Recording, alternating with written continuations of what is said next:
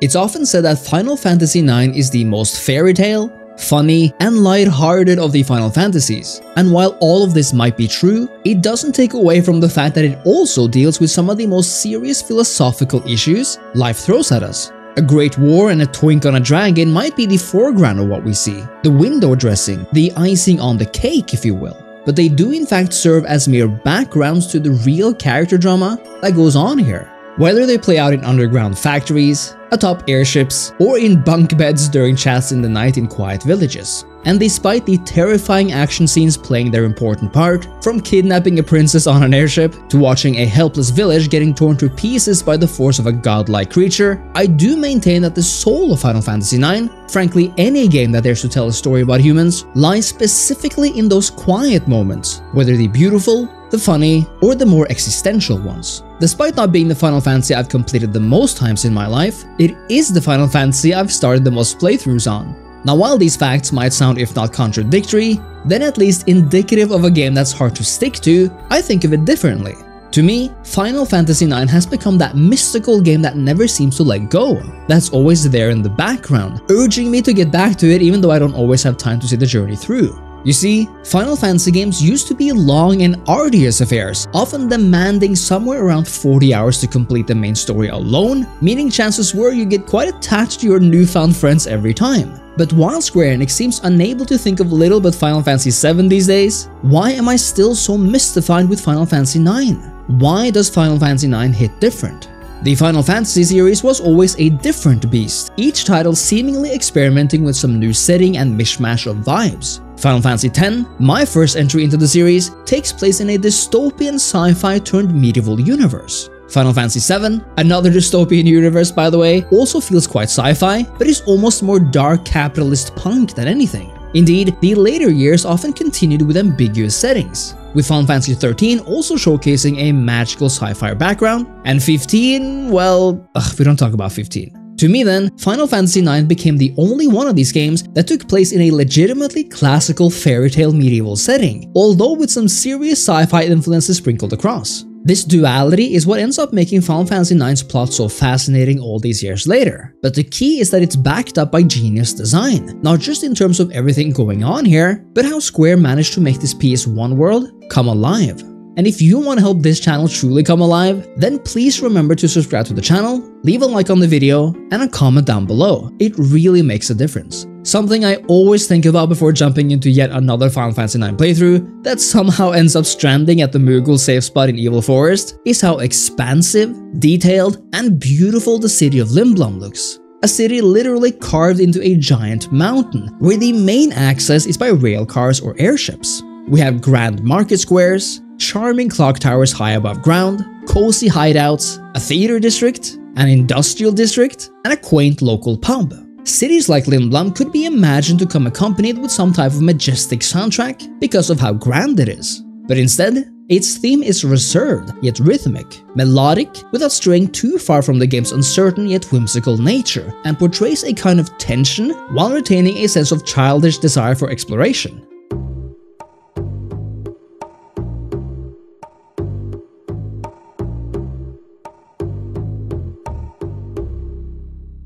Alexandria, the royal capital bathed in sun, looks arguably even more classically fairytale-y. It's impossible to not get charmed by the city's inner towers, its large market square, its smaller outer square, the back alley, or the city's portside district and pier, reminding us that there's more to cities than just brick and mortar. Due to the way the camera angles worked way back when on the PS1, you'll notice how every scene's viewing angle is carefully placed to give you the optimal overview of them, which in turn creates a very unique and distinct sense of place and atmosphere. It looks cinematic in a way that modern games like Final Fantasy XVI, all these years later, can't match in the same way, simply because of the different design philosophies of perspective. I'm not saying Final Fantasy IX's way of doing things is objectively better, but I think you know what I mean here. When thinking of any location in Final Fantasy IX, you'll always remember that exact place, with that exact camera angle. And I think it supercharges our memories of them, because no matter how many times you return, or how long between your homecomings, these images truly never change. It's part of why in those moments before I fire up a new game, that flashes of locations all over the story remind me of how great this game is. Indeed, why it hits different, and that compels me to join Zidane once more.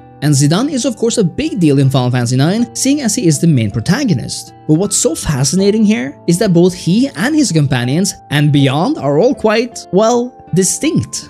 It's no secret that the characters and their designs are important in every Final Fantasy, heck in every game. But I'd say they're perhaps particularly prominent and stand out all the more right here due to the game's overall vision. Even though we find ourselves in an ironically quite familiar type of world, at least to European audiences perhaps, who grew up with similarly set medieval fairy tales, everything here is wrapped in a sense of otherworldliness, which doesn't just extend to, but quite literally begins with our characters. If you spend just a little too much time in the main menu, the game casually runs this reel of every major character that joins our party. And while this could be seen as a spoiler of some kind, it somehow doesn't hurt the game at all. I'm actually quite finicky about not being spoiled, but Final Fantasy IX somehow did it right, and I think it's because it focused on the right aspects, and they're twofold. Our characters look distinctly fantastical, sometimes positively animalistic or anthropomorphic, styles which stand in stark contrast to the previous Final Fantasies of 7 and 8, where, despite looking like total squares, did at least go for a realistic look.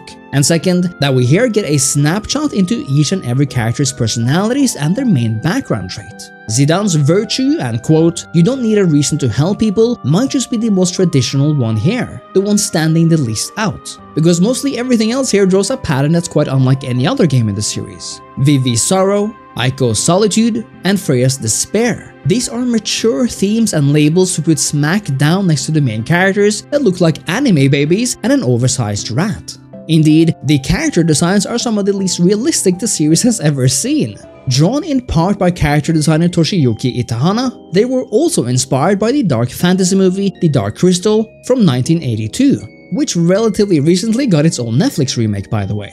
And once you see the resemblance there, it can't really be unseen.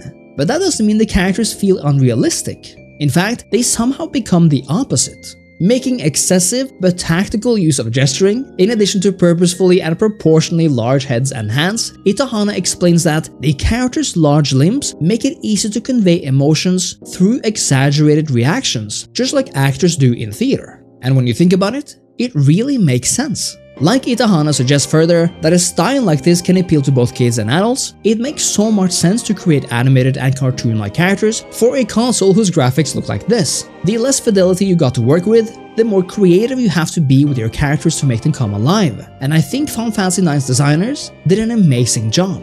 But what's important to note here is that few games manage so well to not just create characters who deal with serious themes while looking positively goofy, but who are also able to develop these characters and make them undergo deeply personal journeys, and who markedly change vital aspects of themselves from start to finish. But rather than the main story and the plot, I think this is mostly owed to the game's writing. Credited mainly to Hironobu Sakaguchi, who'd worked on several Final Fantasy games by the time 9 rolled around, but who stated that 9 indeed was his personal favorite. As a matter of fact, Fantasian, the JRPG exclusive to Apple Arcade on iOS devices and both produced and written by Sakaguchi, is so reminiscent of Final Fantasy IX that I wholeheartedly recommend checking that game out as well if you haven't already, and if you missed a certain modern refresh of the Final Fantasy IX formula. At any rate, I've always believed that a story is only as strong as its writing, specifically character dialogue writing, and the cast of Final Fantasy IX is written in a way that makes each and every personality shine through. It's why you can touch the electricity when Zidane is finally properly introduced to Princess Garnet, why you can feel the confusion, curiosity, and sadness of Vivi as he gets closer to the answers of his own mortality, and why it is despite being something of a knucklehead that Steiner's devotion to loyalty to his princess and kingdom is charming.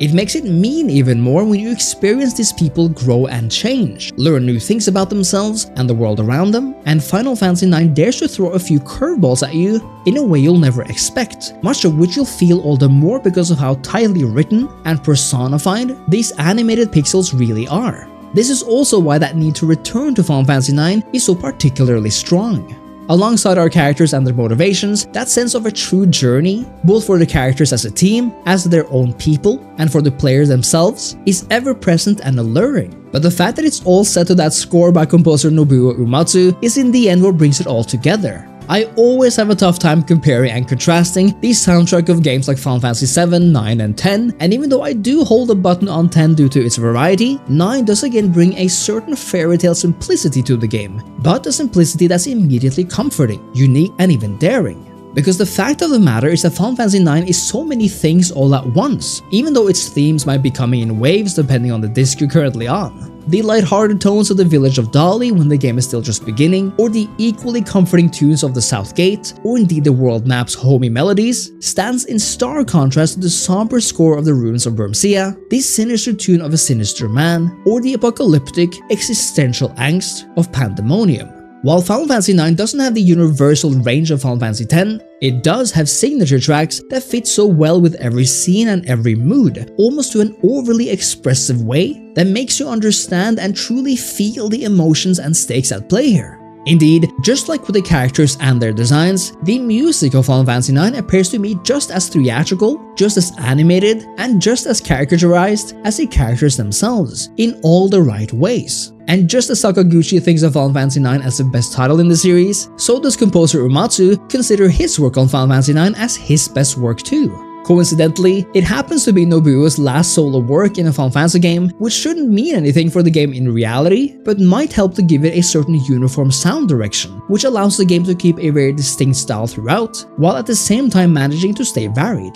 But Final Fantasy IX wouldn't be able to hit different if it also didn't offer a combat and leveling system that actually works. Final Fantasy IX utilizes that classic active turn-based combat system that was tradition back in the day, but which Square has clearly firmly left behind, at least for their main numbered entries. It was always fun to play with because of its tactical intensity, but ironically I think it's aged really well because it remains turn-based. You see, ever since Square ditched its more traditional systems after Final Fantasy X-2, they've had their new highs and lows, but very little has felt as competent as when they did what they done do best. It doesn't hurt that Final Fantasy IX can be brutal as well, with regular enemies being tough as nails if you don't mind the flow of battle or take advantage of enemy weaknesses. And every time you hit up a new blacksmith and get yourself a new weapon, I love feeling that difference in damage output, which in my opinion is the mark of a great role-playing game, since I really do think that a sense of progression and experience return on investment is vital. This is closely linked to the equipment system, which is actually where most of the progression is felt.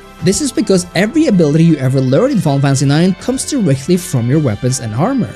But the kicker, what makes it truly great, is that to inherently learn these abilities, you have to gain enough ability points from battles, which in turn allow you to retain these abilities when you equip a new piece of gear. This makes equipment doubly fun to collect, since you're not just preoccupied with how much stronger it makes your characters, but also which new abilities they'll suddenly be able to take advantage of. Again, it's all about that sense of progression, making you feel like you're actually making progress as you go, and which does reward you for fighting battles other than simply to level up your characters. On top of this, we have ability points which allow us to equip skills, giving our characters immunities, improved attacks against certain enemies, or other enhancements that really make a difference. In terms of progression systems then, I feel like Final Fantasy IX gets way less cred than it should, but it is a central pillar of why the game feels so much fun to actually play, and not just follow along with all these years later. Final Fantasy IX is a game that wears its heart on its sleeve in quite literally everything it does. It doesn't shy away from being funny, goofy, sad, deep,